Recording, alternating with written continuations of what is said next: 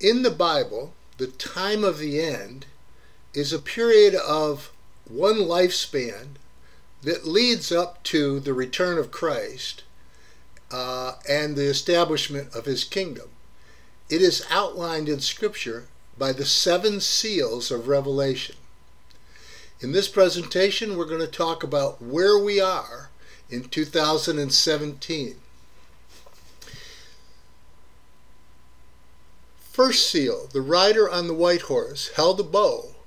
He was given a crown, and he rode out as a conqueror bent on conquest. The second seal, rider on the red horse, was given power to take peace from the earth and make men kill each other. To him was given a great battle. The rider on the black horse held the balance and damaged wheat and barley.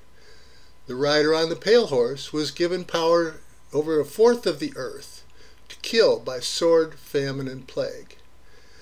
The Bible tells us what a horse and rider is in Exodus 15.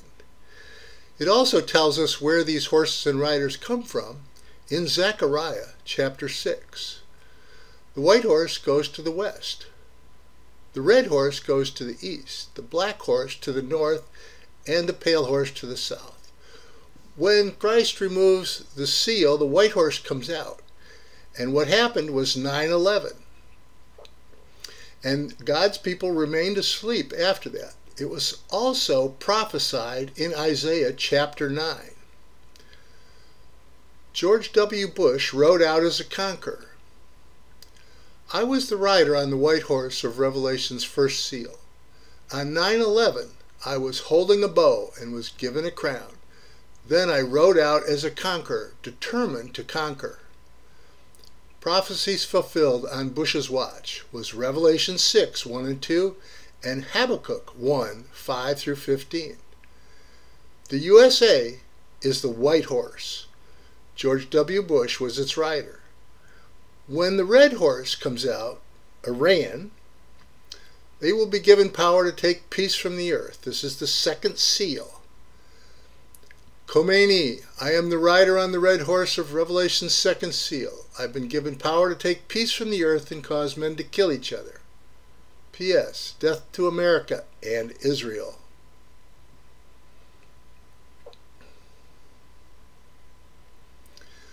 We're in the time of the end. The first seal is open and the second seal is next. It's 2017 and we're waiting for the Iran war to take place.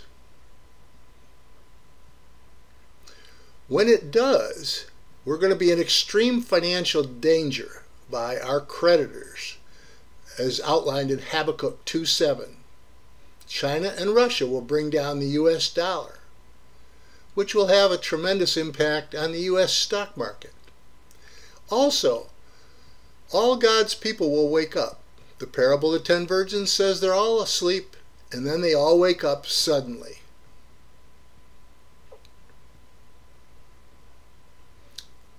God has called his church to wake up.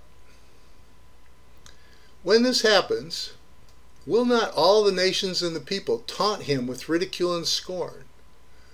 Why will they taunt him? The Iran war? Perhaps. When the U.S. creditors make us tremble?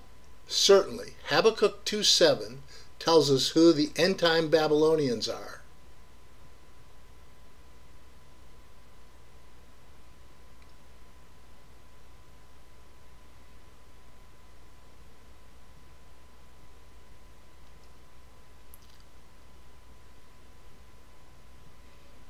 When God's people wake up and realize what they've been taught about what the Bible says is not what the Bible says, they'll have to turn to the Bible to see what God actually says.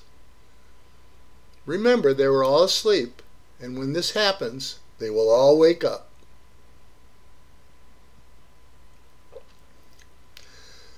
The church will not wake up until after the second seal of Revelation, when the Iran war starts and the economic crisis ensues. After the Iran war, we're going to see Daniel's prophecies of the statue in the Middle East and Asia start to form. The kingdom with the 10 toes made of iron and clay. These are possibly the 10 nations that will unite, that form the original prophecy in Daniel. But after the Iran war, they will come together. And when they come together, a new leader in Iraq will come to power. His name is Muqtada al-Sadr. And as this Antichrist, fourth beast kingdom, arises, this is a warning sign that the third seal of Revelation is soon to come.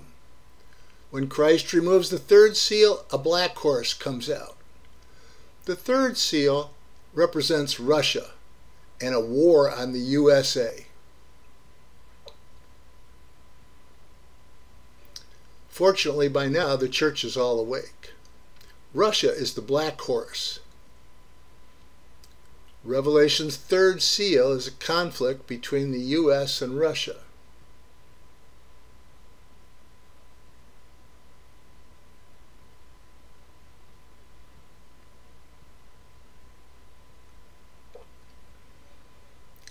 Putin. It's true, I may be the rider on the black horse. In my hands is the balance of power. When Revelation's third seal opens, I will attack the U.S., damaging wheat and barley, which will cause wheat and barley prices to soar. This is recorded in Revelation 6. It's the third seal. The rider on the black horse is north of Israel. He will damage wheat and barley. These are the 4 horses, which represent the armies of the nations of U.S., Iran, Russia, and Egypt. These are the likely riders of the 4 horses. George W. Bush, that prophecy is fulfilled. Khomeini, that's the Iran war, the next prophecy, followed by the third seal, Russia, and then Egypt.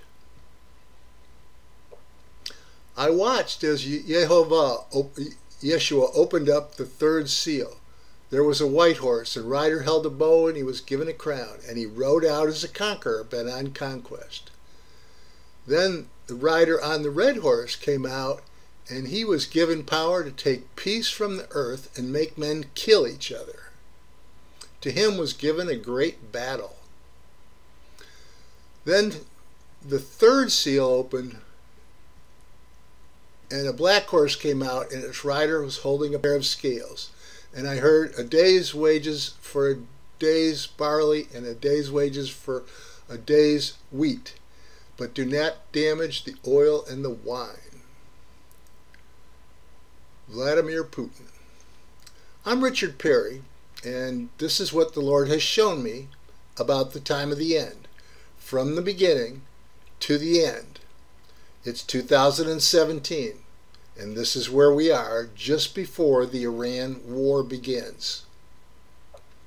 When the Iran war begins, praise the Lord, all 10 virgins will wake up and hopefully turn to the Bible to see what God is really saying, because they're not going to hear it from man.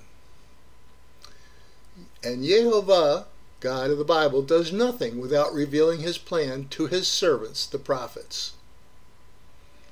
These are my first 3 books, written in 2003, 2006, 2009.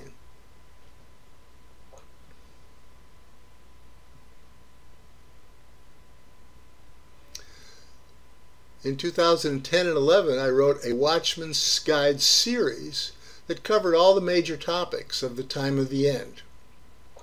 These are all available through Amazon.com in both softcover and digital format. The last 2 books are about the time of the end, and Yehovah's ways are eternal. I am Yehovah, who foils the signs of the false prophets and makes fool of diviners, who overthrows the learning of the wise and turns it into nonsense, and who carries out the words of his servants,